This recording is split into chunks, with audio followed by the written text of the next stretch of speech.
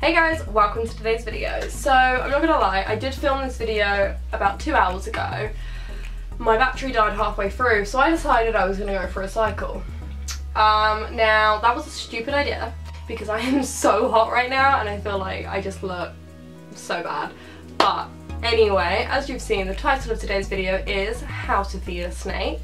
Now, I want to preface before this video starts, I am not claiming I know everything. I'm not claiming if you do not feed your snake the same way I do, you are doing it wrong. No, not at all. For your peace of mind, I work at a reptile rescue where I have volunteered for 2 years now. I now actually work there, I got a job there recently. It was actually like 2 months ago now, which is just crazy. But yeah, and also I have a qualification in animal management. That was my phone, I'm apologising. I'm not saying I'm right, I'm wrong, I'm just saying that these ways work for me and my snakes. Now, about 99.9% of my animals are rescues, meaning they can be a bit fussier, they can have some problems. For example, one of my royal pythons does have a little bit of a wobble, but yeah. I thought I'd show you what I do, share some knowledge and see if this can help you and your snakes out at home if they haven't been eating, or if you want to just learn a bit more. So today we're going to be focusing on 4 species of snakes. That is the Western hognose, a royal python, or if you're from America, the ball python, a corn snake, and a Burmese python. Now, I chose these species because these are the snakes that are most common, I find, in the pet trade, and a lot of people seem to have these at the moment, as well as the fact these are the species that people have come to the rescue where I work, or the pet shop where I used to work, or to me on Instagram saying like, I have a problem with this species, can you help me out? Now, I'm just going to go through today how I feed each species, and you can take away the information you want to know, because I'm not going into too much detail about things I don't do, and I'm also not going into detail about supplementing and UV lighting, which is a video I do really want to do, because as you can see, I give my snakes UV, but that's not what we're talking about today. So let's start with Marigold, my corn snake. It is, like I said, a melanistic corn snake. Now, that just is her coloration, basically she's an albino. But what I find is common with a melanistic corn snakes is that they get big, and I mean big. I don't know 100% all the sexes of my snakes because I don't find probing necessary unless you're breeding or it's for a valid reason, basically. I'm not saying I'm against it, I just don't have a valid reason myself to probe any of my snakes.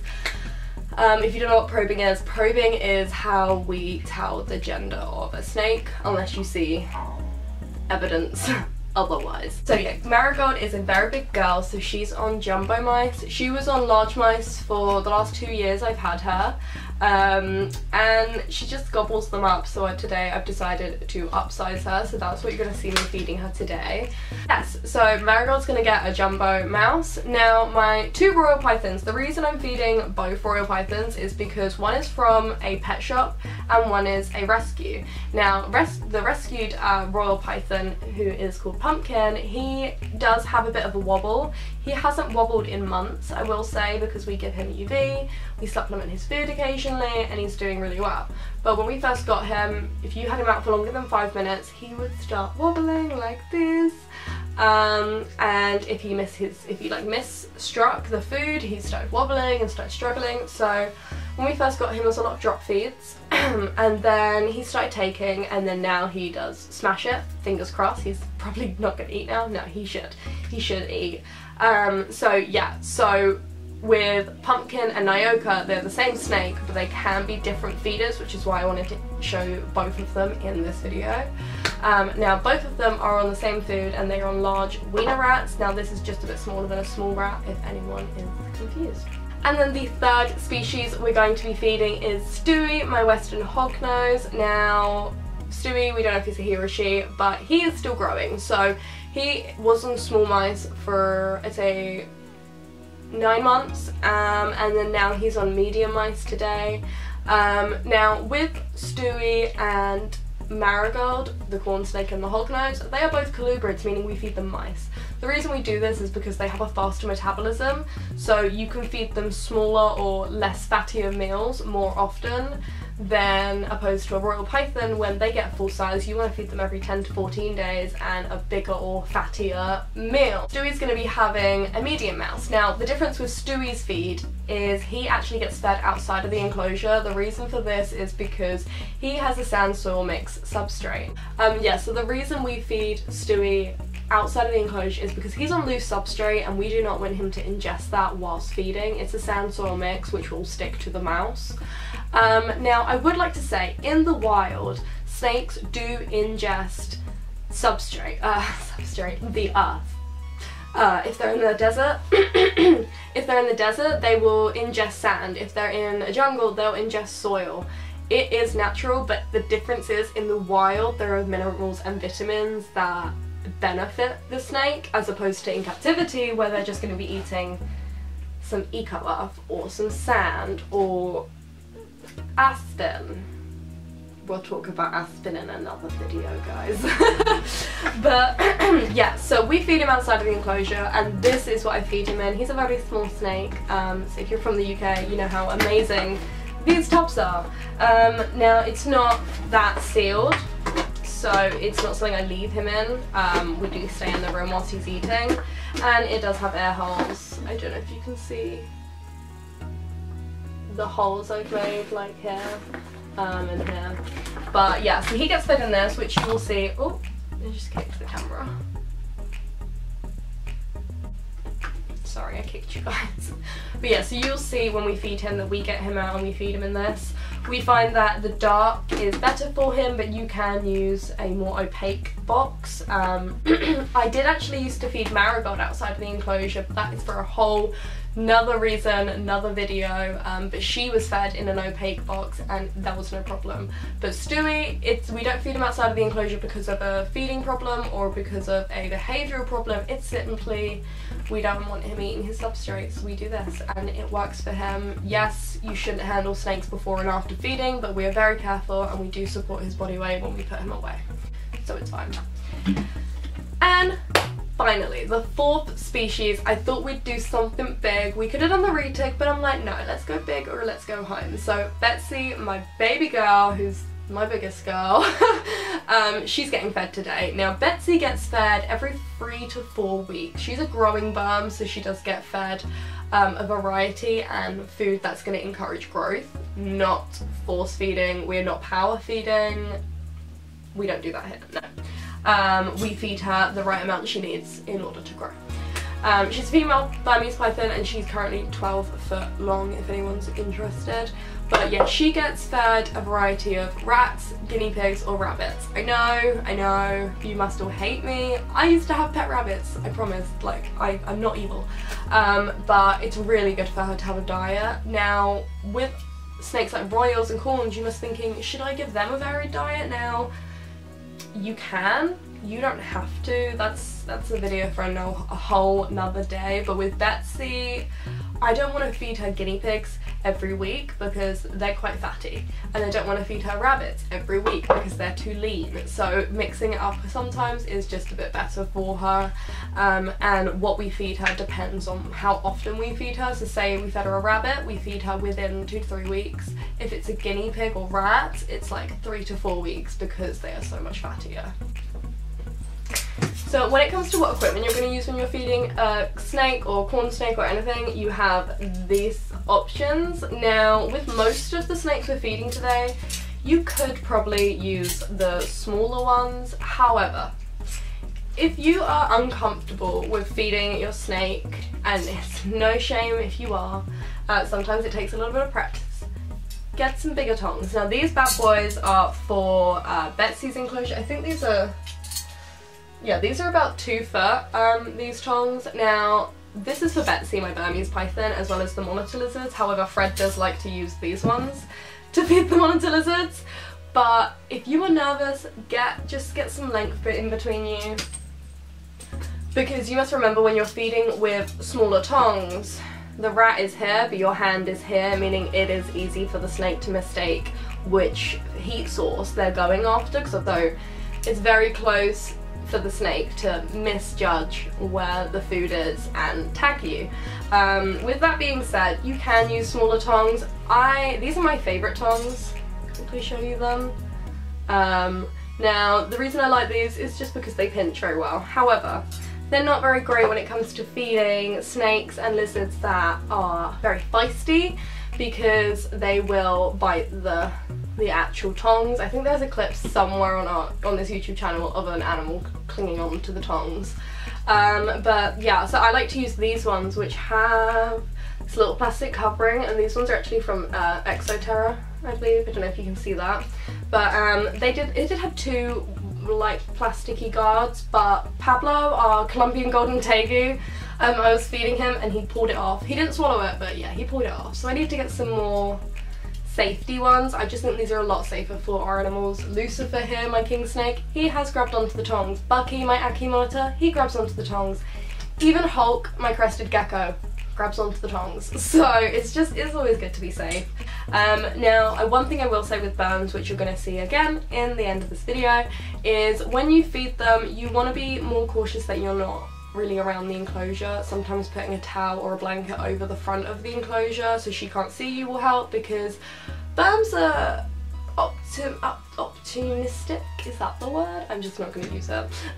So burns are great feeders and they can be sometimes quite greedy. So if you have the smell of a rat but then they see you, which is going to be a much bigger heat source than the rat, they're going to be like, oh, that's a bigger meal, mind if I do. Now, I am not saying burms and retics eat people, no, I'm not saying that. I'm just saying if they can smell food and they see you as a bigger heat source, they might lean towards stroking towards you, so just be safe and make sure the food you're offering to them is nice and warm. So now we're going to get on to how do we defrost food. Now, I'm not going to lie, I have heard horror stories. Really bad stories. Horror stories. I've heard crazy stories. I've heard people putting them in the microwave. I've heard people leaving them on radiators. I've heard people boiling them. No. If I asked you to defrost a turkey, you would put it on the side and leave it, or you would put it in some water and leave it. That's how you defrost snake food, people!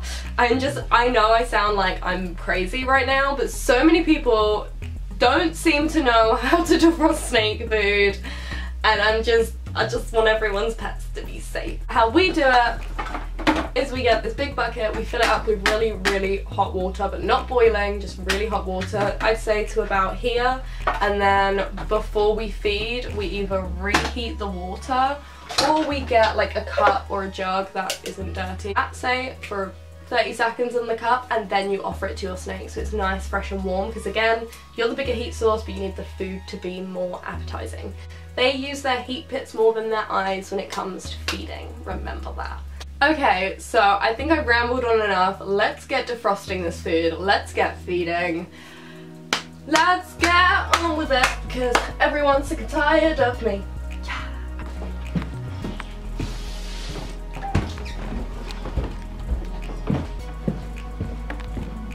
This is your warning. Dead animals are about to be put into this bucket. I'm warning you now.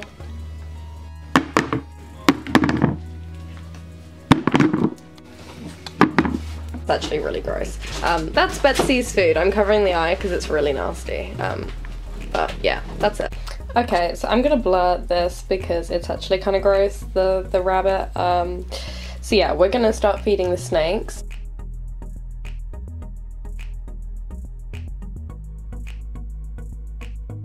He's very angry, so we're just gonna pop the lid on him for a while just to get him a little less pissed, and then we will feed him in a bit. So we've got a jug full of really hot water, and we're just gonna grab the animals that we're feeding and pop it in here and then go from there. Okay, so this is really warm water to get it nice and hot, and then we've got this container to pop them in so the wet rat doesn't get on the floor, and then we're gonna start with Marigold.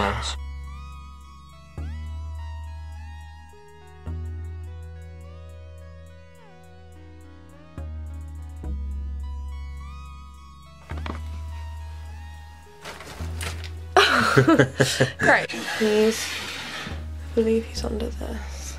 So. Oh, someone's been shedding.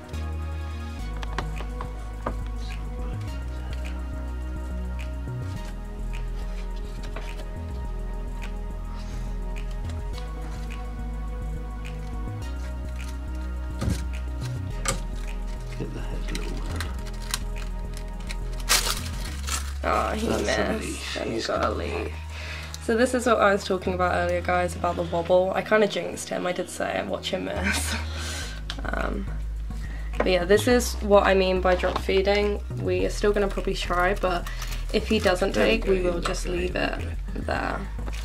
This is what you want, bud. Come on. Put it nice and close for you.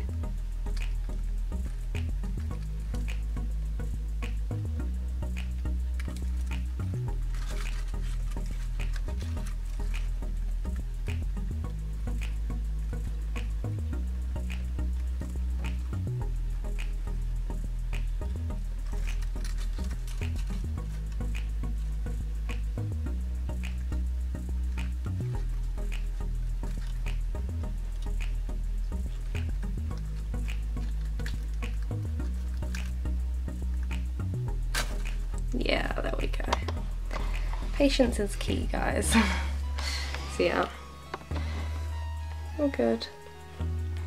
Doesn't drop it when I put the log down on him. Yeah, so Fred just put that rock there because he knows if that log touches him, he's probably gonna let go. So very gently close the enclosure.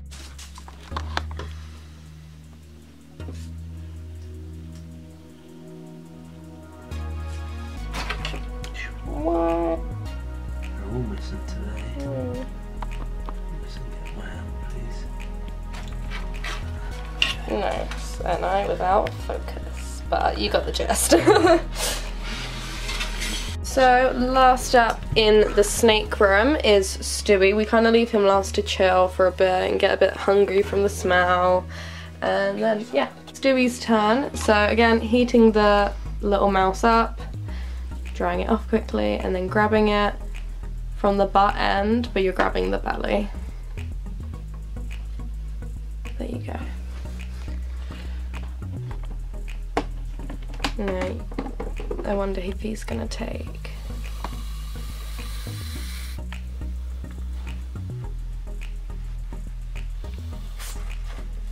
Nice.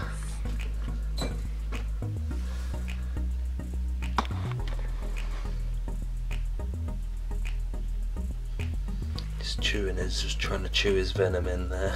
Yeah, so Stewie being a rear fang venomous snake, they have to chew the venom into their prey as opposed to just, you know, swallowing it straight away like constrictors do. It's quite fun to watch, I'm not gonna lie.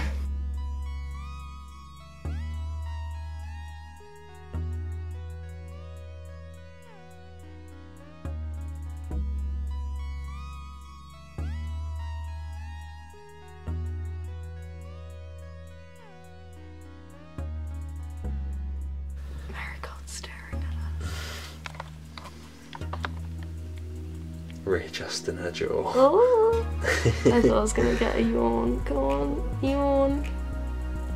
I think she's got it. Oh, no, maybe. Yeah, here you go. There's the yawn. Get that jaw back in line. Finished? No, like, I'm coiling it for ages. Usually she eats it straight away. So I've just noticed that Nyoka has dropped her food. I feel like I jinxed the pythons today, but we'll see. She might just be smelling the rabbit that we defrosted in the bucket with the rats and is getting a bit confused. That could easily happen. Royals are quite picky with smell, so I'm gonna let you know later on if she repicks it up, or she might do it now. So everything's Stewie's all done, so we're gonna pop him back. This is just Fred, my fabulous assistant. Hello.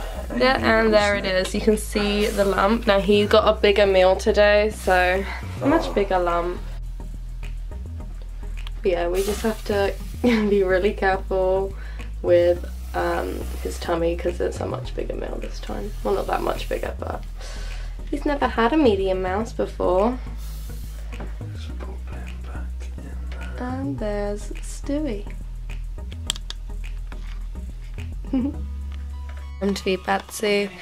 So it's kind of the same methods as before.